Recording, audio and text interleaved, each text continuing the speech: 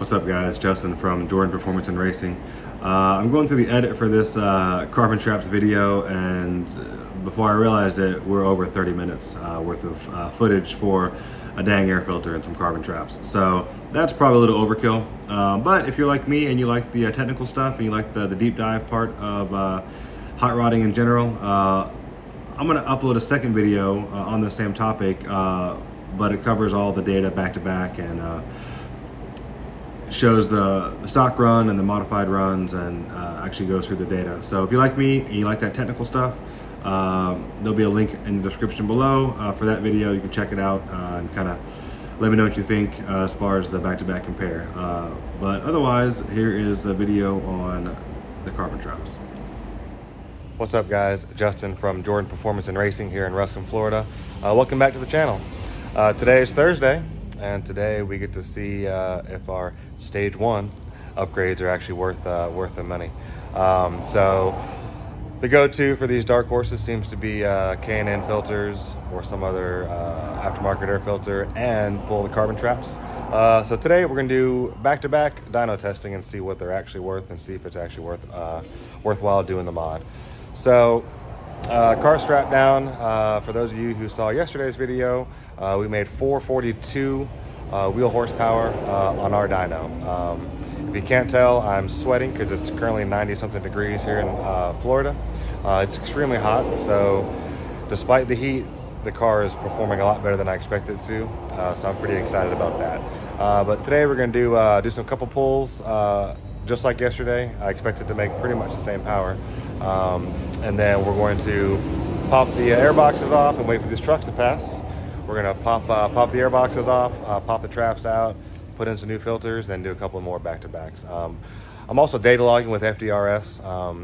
I'm told HB Tuners is almost done, at least mapping the data logging for the 24 Mustangs. So hopefully in future videos where we discuss performance and calibration and more nitty-gritty details, we're actually going to have a data log to show you and actually kind of walk you through what everything means. But in the meantime, we get to use FDRS, which does allow us to see some of the parameters and some of the options and PIDs available, but doesn't give us nearly the full scope of what we actually would normally want to see. But for now, it'll work. So we're going to do a couple pulls and pop the filters off and see how we do.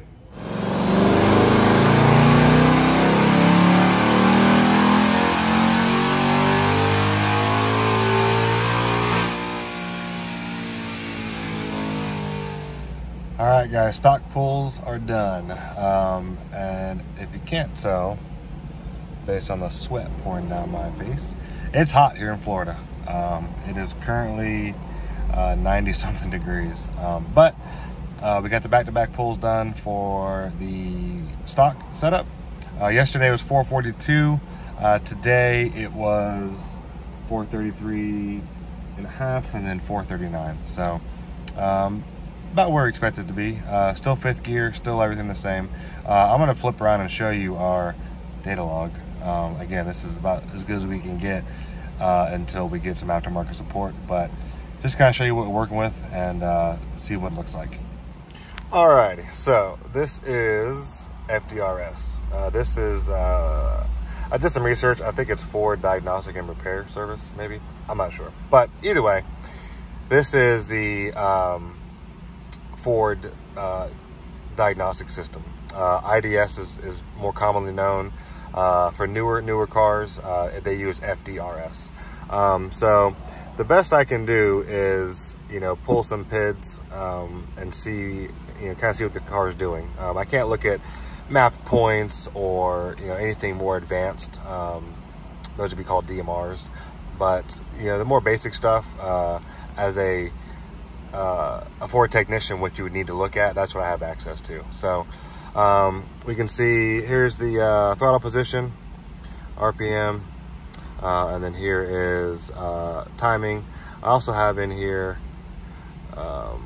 intake and exhaust cam angles. They're going to be down here. Without seeing inside the PCM, I don't know if the VCT solenoids are different or if they are scaled differently in the PCM. So this is what we got. We got exhaust and intake down here. So my assumption is it's very similar to a Gen 3, but we'll see.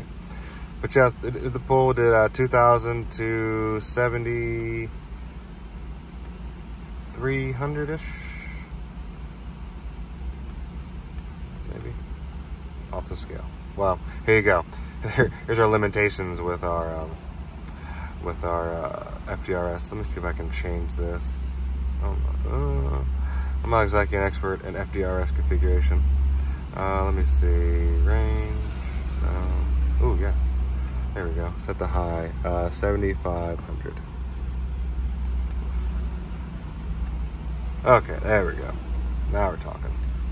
Yeah, so 73.65 before it cut me off. 70, yeah, just under 7,400. So you can see it's got decent spark, you know, especially for a stock vehicle. Mid-range, you know, around peak torques, 24.5, 23 degrees, somewhere in there. Up to 25. Usually see 26, but we might have a little bit of knock activity. It is a lot hotter here, so that might be why. 25 degrees, 25.5, 26. It's got decent timing, pretty good.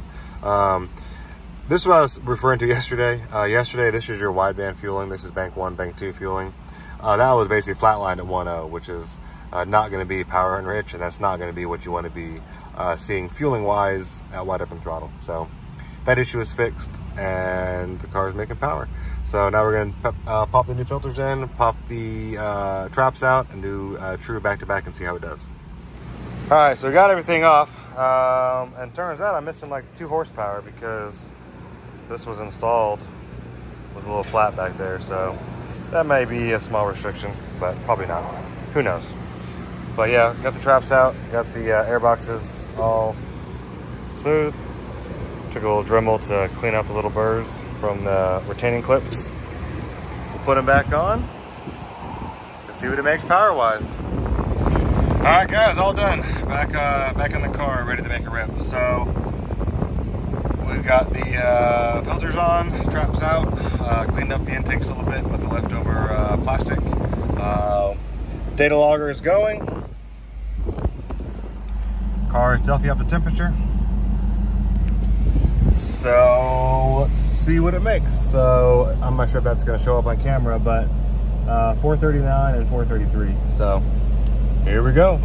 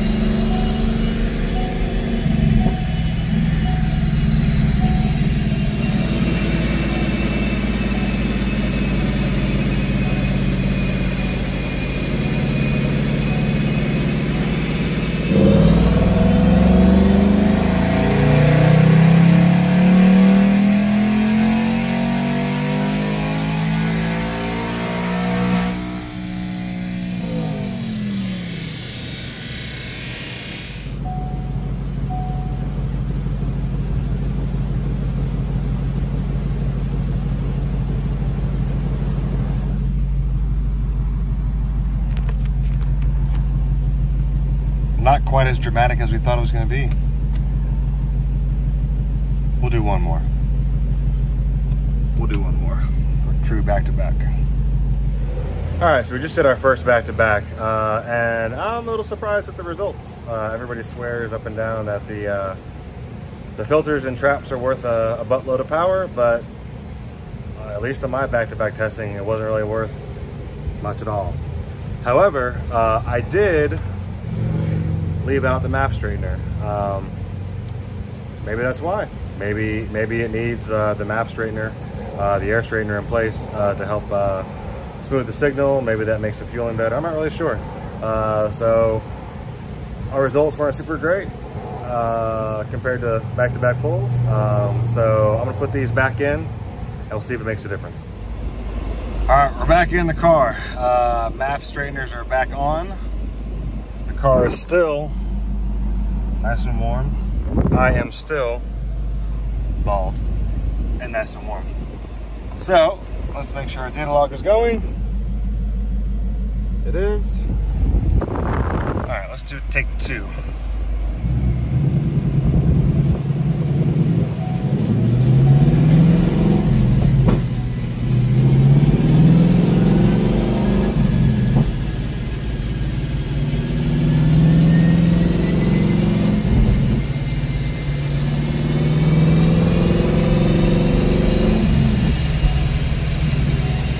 Doing this one hand is not as easy as it seems.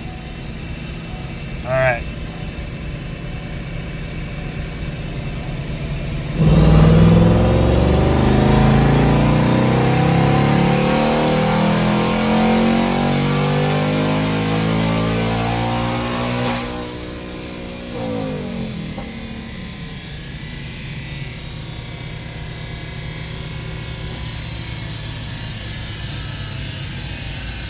No change.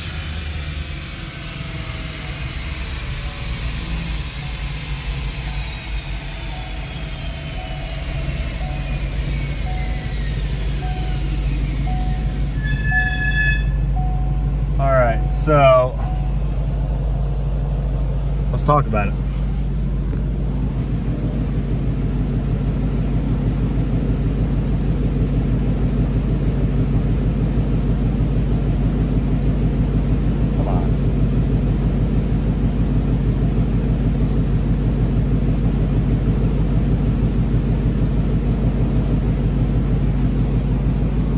That's how it looks.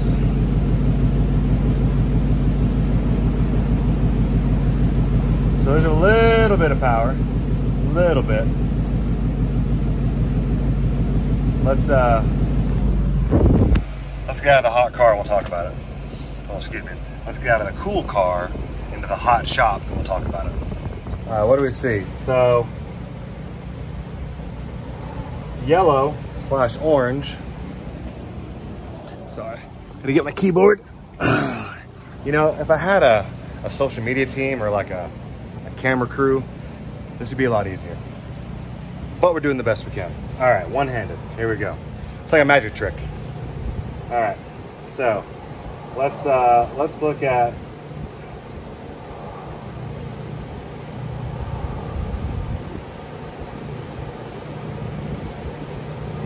before and after. Well, you know, all right. Well, maybe the bold lines kind of threw me off. So, again, this is the forward-facing camera. I'm not a pro YouTuber. I'm not a pro anything. Well, I'm a pro mechanic, but I'm not a pro social media guy, so bear with me. We're doing it. We're doing it. All right, so now let's talk about one thing. These are back-to-back pulls, as fast as I can do them, right? 185, 190 coolant temps. Dark Horse has every dang sensor on the planet, so every fluid in the car, I can look at the temperature. So everything is pretty consistent, pretty much the same. The main difference from yesterday's dyno until today, right here. It's hot, boys. It's hot. 97 degrees. Yesterday, I think it was like 89. We had a cold front. A cold front in the end of September, but it was a little chillier yesterday. But let's talk about it. So, yellow is before, blue is after. So it looks like, you know, I gotta go look at the data and make sure the timing was all there, all that was basically consistent. But it looks like, you know, there's a little bit of power there, a little bit. So we've got 363, 368, looks like the best split. So before I made 363, now I picked up 5 wheel at the tires, or excuse me, 5 foot-pounds of torque, horsepower. You know, it's 5 to 6-ish, somewhere in there. Up top, it's a little more impressive, not by much. What's nice I'm noticing about these Gen 4 S650s is they're really consistent back to back to back to back. A lot of times, you know, Gen 1, especially Gen 2 and Gen 3s a little bit, they'll be a little inconsistent between pulls, you know, with the knock sensors doing things and just inconsistencies between the pulls You rarely get, you know, data like this where you can see that the power, the curve is the same, even this little dip, right?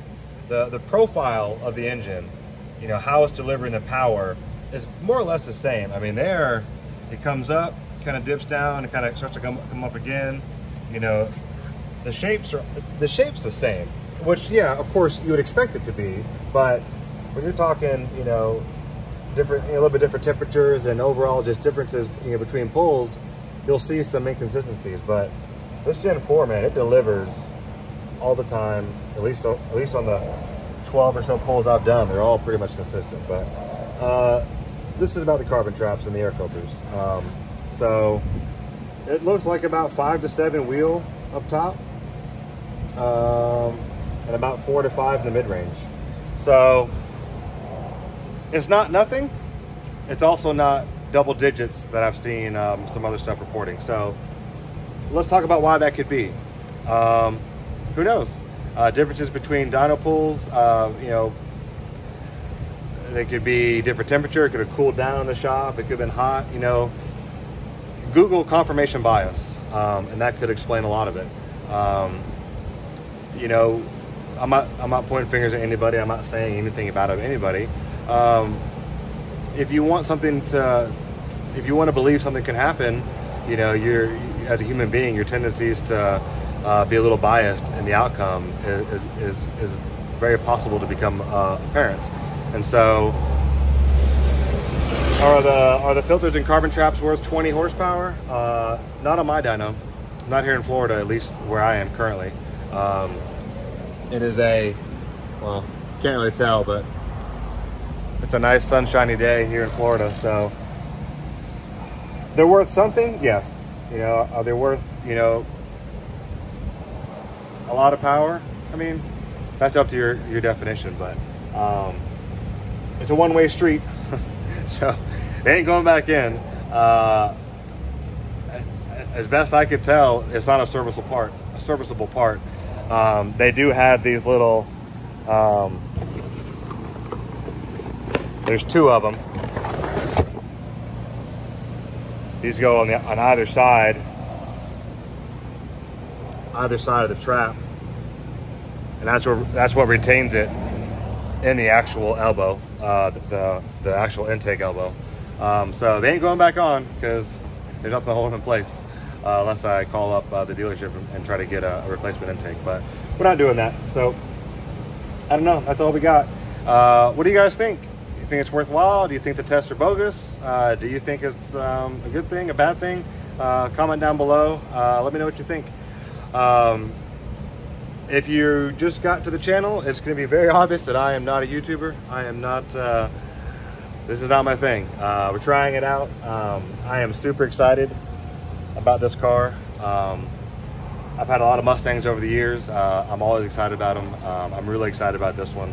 I think there's a lot of potential, there's gonna be a lot of believers, you know, once a PCM is cracked. So I'm excited to bring content out there, kind of showcase, you know, what we've learned over the years, what we're all about, and try and get our name out there and showcase what we can do. So if you like what you see, stay tuned. Drop a like, drop a comment, drop a subscribe, or whatever they say.